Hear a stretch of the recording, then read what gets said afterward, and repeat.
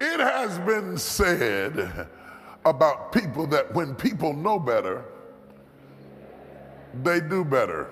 And that sounds really, really profound. But over the years of my life, I wonder, is it true? Because everything that sounds good isn't always true. When people know better, they do better. I can't even say that's always true in my own life, because there's a difference between knowing better and doing better. I know I don't have no business with dessert. I said I was going to watch my carbs. I know I should get up every morning early and exercise about 5:30 and jog about 3 miles. I know better. I know what to eat and what not to eat. I know what is healthy, what is not healthy. I have been informed. I have been educated. I know not to eat those oxtail. I know. Oh, y'all not gonna talk to me this morning. I know I don't need those barbecue ribs and the French fries. The waitress even asks you, do you want salad? And sometimes I just say, no. I know not to let them bring bread to the table, because I know if it gets to the table, it's going to, especially if it's hot and it's warm and they've got good butter. I know not to even risk bringing it that close to me, because I know I'm not strong enough to resist it. When people know better, they say they do better, but it is possible.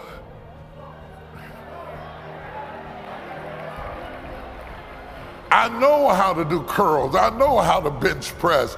I know how to do lat pull down. I know how to do it. I know the form. I know what I ought to be doing. I know I should stretch every morning.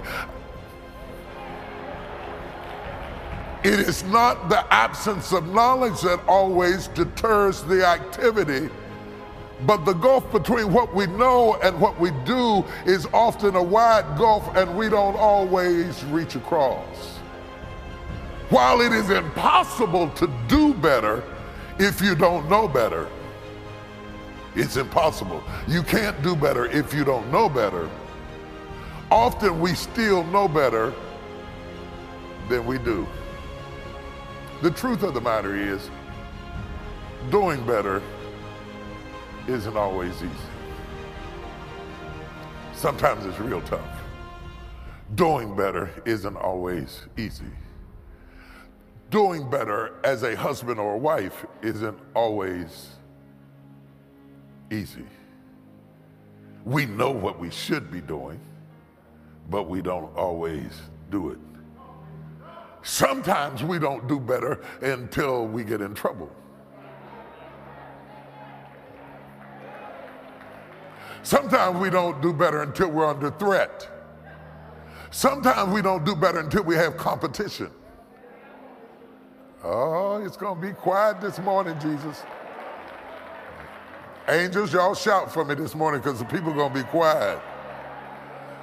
Doing better on the job. We know what to do. We used to do it when we first got the job, and we didn't take it for granted. We knew not to take a 2.5-hour lunch. We knew how to be in our place. We knew not to be on the phone and playing video games in our office. We knew better.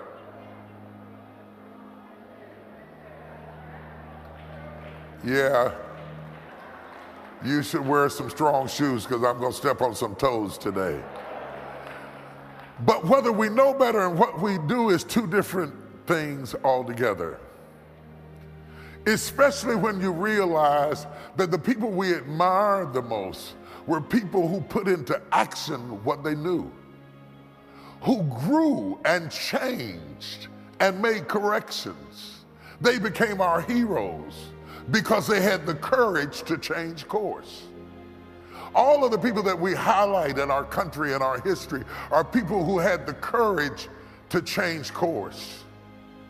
Leaders like Abraham Lincoln had the courage to change course. It is not now, we always honor people after they're dead.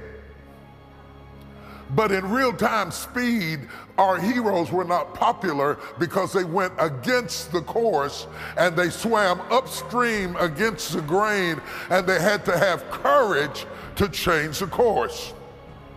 That's not easily done.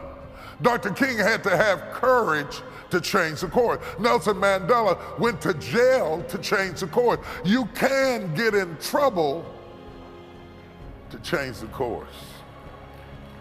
Corrections can often have severe consequences. Corrections can often have severe consequences. Getting it right can have severe consequences.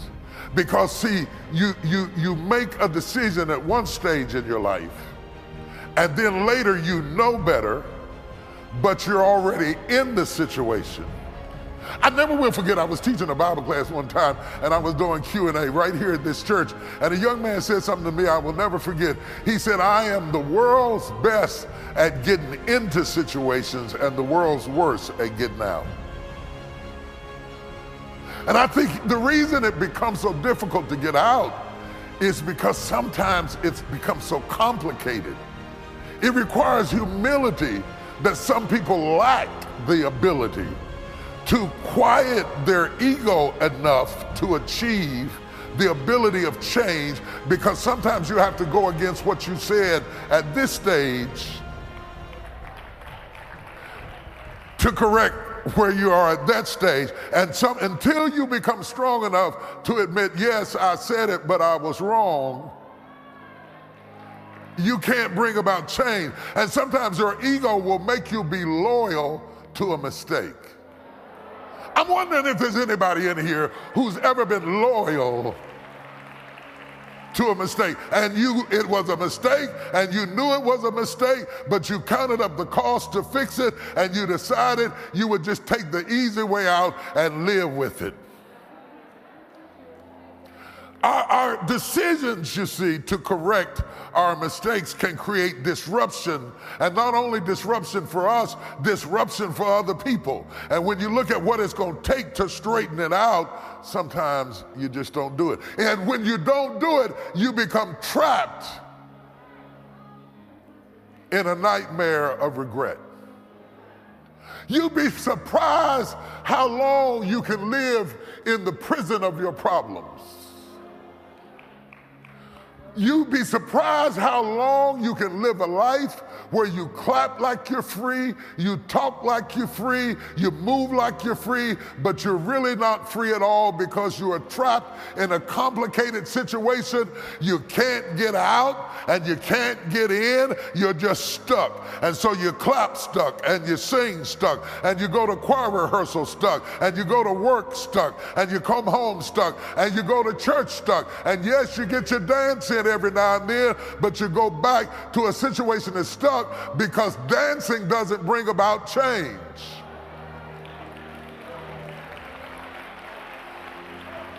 I don't care how much you praise the Lord, until you correct your past decisions, you are not going to get the breakthrough that you need.